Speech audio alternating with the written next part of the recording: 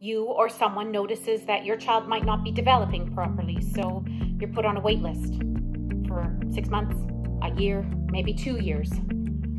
All the while thinking, did I cause this? Am I a bad parent? What do I do now?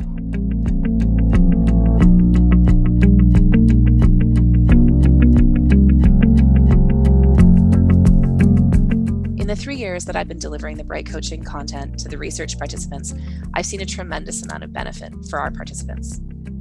For many, this is the first time they've had an opportunity to focus on what the experience of parenting a child with developmental concerns has been like, how their interactions with and understandings of our service system have gone so far, and to talk through some of the things that are holistic and foundational to how their children are doing, but are typically absent from other services.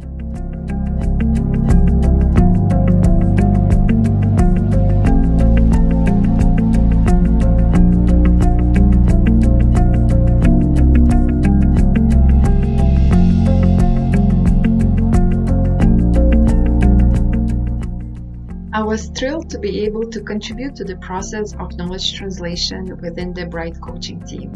Together, we've produced 5 related publications. We've published our randomized clinical trial protocol, a commentary demystifying terms related to coaching, and a systematic review looking at all of the existing coaching interventions worldwide. In addition, we're currently in the midst of publishing a paper looking at our coaches' fidelity in delivering the Bright coaching program.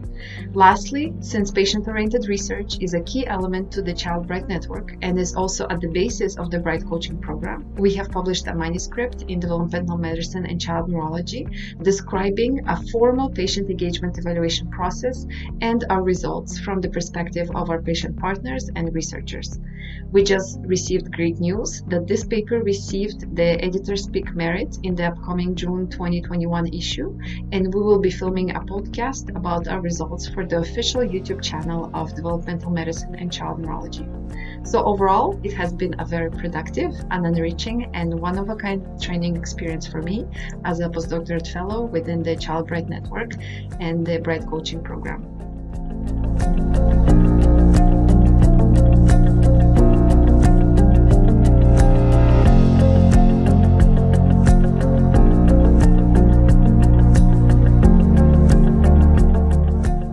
Let's imagine a world in which the time on the wait list isn't full of shame and guilt and worry. Instead, let's move those families from just surviving to thriving from the very first moment.